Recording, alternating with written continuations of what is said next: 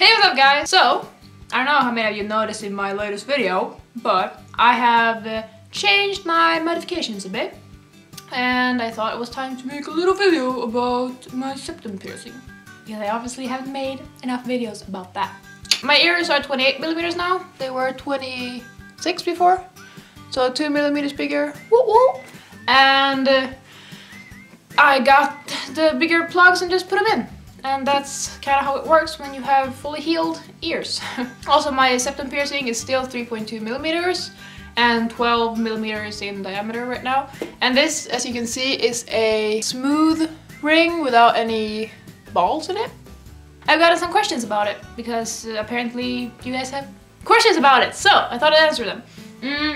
Well, as you guys know, these are the most common rings, the horseshoe and the closed thing. A lot of people are like, yeah, well, you have to go to a piercer to get these like removed or changed or whatever because you can't open them. Like, oh my god, you can't open them. Bitch, please. These, obviously, you just screw off the ball and put it in and screw on the ball again. But the magic trick is this tool. And it's like a pair of scissors, except where you push in, the nose goes out.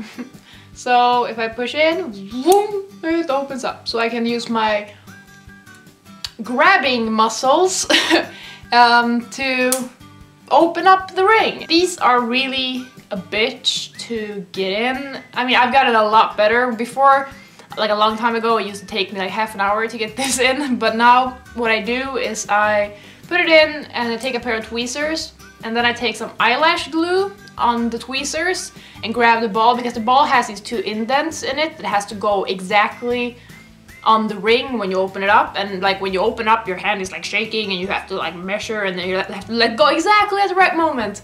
So that's a bitch if the ball that you have grabbed with tweezers keeps moving around. So grab it with a little bit of eyelash glue, because that's, you can just wash away. You just grab the ball so it kind of holds still, and then it's much easier to kind of like measure it in and place it.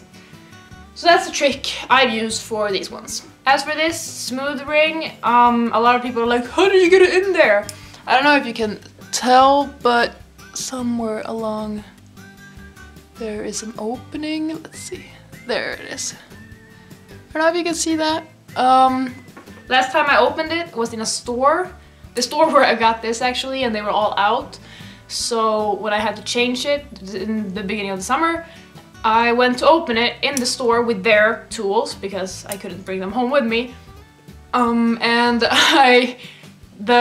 this part was exactly on the edge of the part that comes out. So when I opened it, it shot halfway across the store and I couldn't find it again, so that's why I haven't been wearing mine.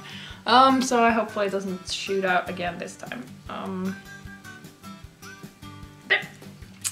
So this is much easier to get in than the ball, because here, let's see if I can show you. Can I hold it with this? Yeah.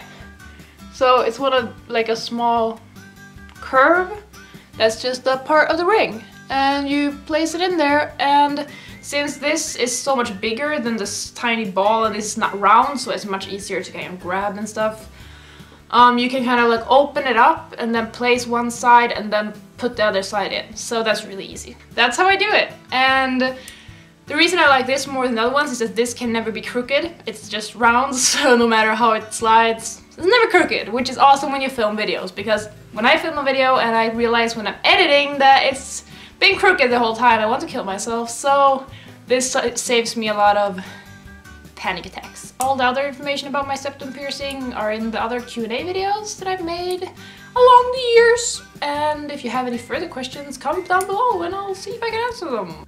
Don't forget to subscribe and check out my links below to keep up to date on everything that I do. Until next time, have a super duper duper good one.